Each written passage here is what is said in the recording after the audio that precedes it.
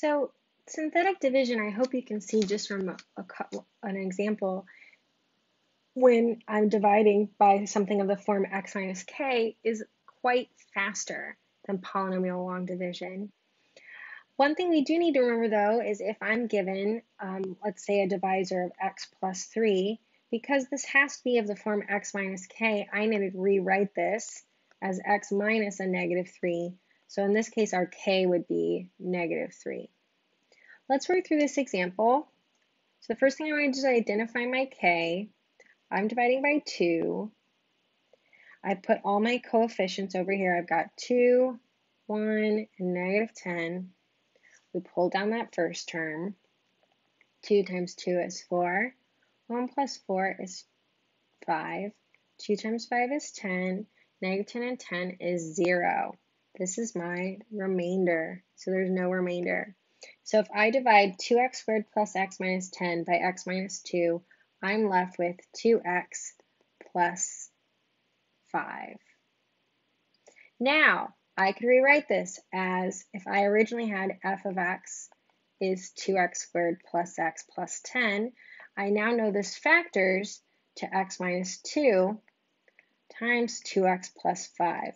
I could then use this information to find the zeros. Oh, because I found perfect factors, right? So I could set each of those equal to 0. So I've got x minus 2 is 0, so x is 2. I've got 2x plus 5 is 0, so 2x is negative 5, so x is negative 5 halves. These are our two zeros, or where our graph crosses the x-axis. So let's use synthetic division to divide x to the fourth minus 10x squared minus 2x plus 4 by x plus 3. So remember, I need to rewrite this as x minus a negative 3. So my k in this case is negative 3. And remember, I do always need to put a 0 for each missing term.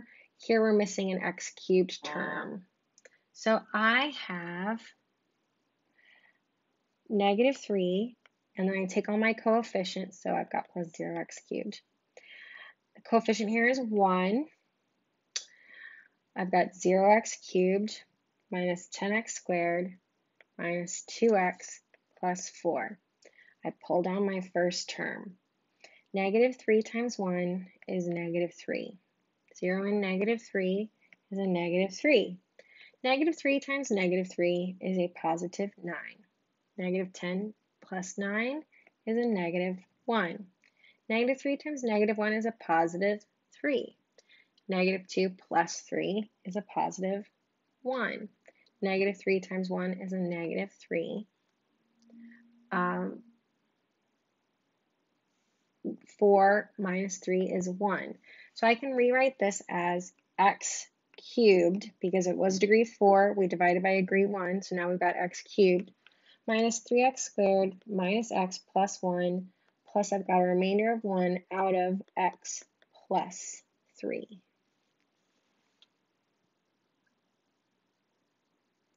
So here's the solution of the example I just worked out. I did want to include it for you guys in the PowerPoint so you could have it for reference.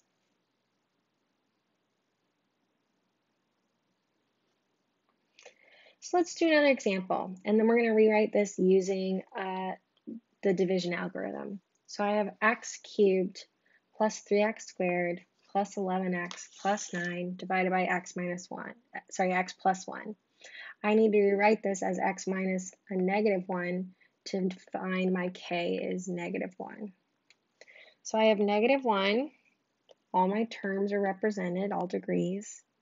So I have 1 x cubed, 3x squared, 11x plus 9. I pull down my first term. Negative 1 times 1 is a negative 1. 3 and negative 1 is 2. Negative 1 times 2 is a negative 2. 11 and negative 2 is 9. Negative 1 times 9 is a negative 9. So my remainder is 0. So my divisor, f of x, was x plus 1. And my quotient was x squared plus 2x plus 9, and I had no remainder. My remainder was 0.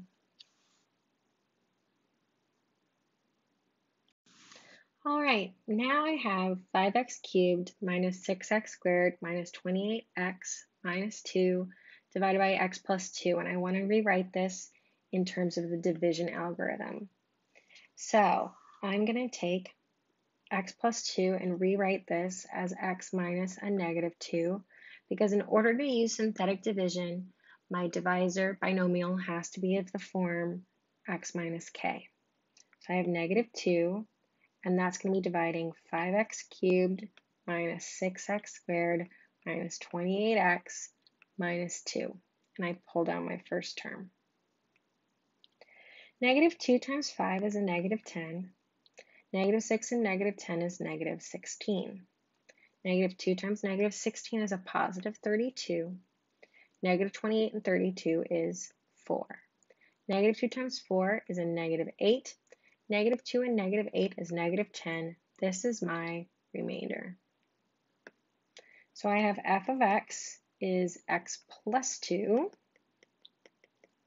our divisor, times our quotient, which is going to be 5. X squared, it was x cubed, it goes down a degree.